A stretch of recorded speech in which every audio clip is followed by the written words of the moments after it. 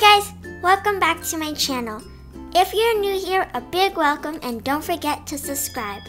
Today I'll be showing you how to make your own stickers. So first you'll need some images you like. I have some black and white ones and color ones. I got these off the internet. So you'll want to print these out. These I printed from a laser printer, but a color or inkjet should also work. You'll also need some tape. I am using packaging tape, but you can also use Scotch tape. You'll also need a bowl and some water. This is just tap water I put in a bottle. Next thing you'll need are scissors and wax paper. Parchment paper works too, if you don't have wax paper. To begin, take your printouts and cover the images in tape. So the first one I'll do is this no problema one. So you want to cover each one with tape. If your image is bigger than the tape, you can use 2 pieces of tape. Just make sure you overlap them. So I'm just gonna finish taping the rest. See how my lemon matched my lemon drink and the strawberry matched the strawberry drink? Cute, huh? So I am done taping. So you can decide if you want your stickers to have a border or not. Depends on how closely you cut them. For mine, I am leaving a bit of a border on them. Okay, these small scissors are a bit too small and not as sharp, so I'm upgrading to these. Much better. Again, I am cutting a bit of a border on my donut.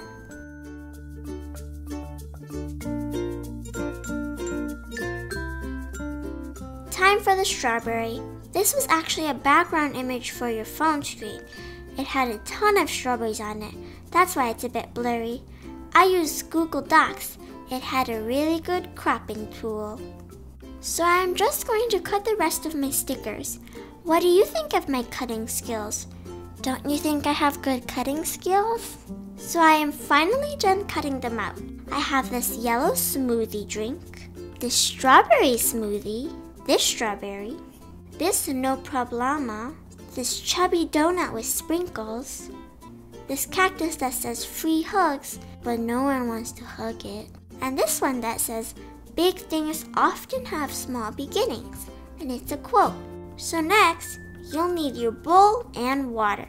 Pour some water in your bowl. So what I am going to do is put the stickers in the water. You want to make sure all your stickers are fully in the water. And you want to let them sit for about 5 to 10 minutes for them to become stickers. The process is super duper easy. It's okay if they touch. It doesn't matter that much. While you're waiting for these, you want to prepare your wax paper. You want to have enough for the stickers to have enough room. So after about 10 minutes, take one of your stickers and flip it over and basically try to rub off the paper. It's easier to do it in the water. Make sure you rub all the paper out. Once you remove all the paper, take the sticker and place the sticky part on the wax paper. Use a napkin to blot extra water. So I'm going to do the rest and rub the paper off the rest of the stickers. The watermelon looks pretty cute. You know you could let these sit overnight and the paper will come off super easy if you wanted. The donut is so cute. Here's the side review so you can see how the paper is rubbed off. So these are all the ones I did. So you can let these dry for about 10 to 15 minutes. So these are dry and I want to stick some on my binder. The color is pretty, but it's simple, so these stickers will help. You basically want to peel off the stickers. They're pretty sticky.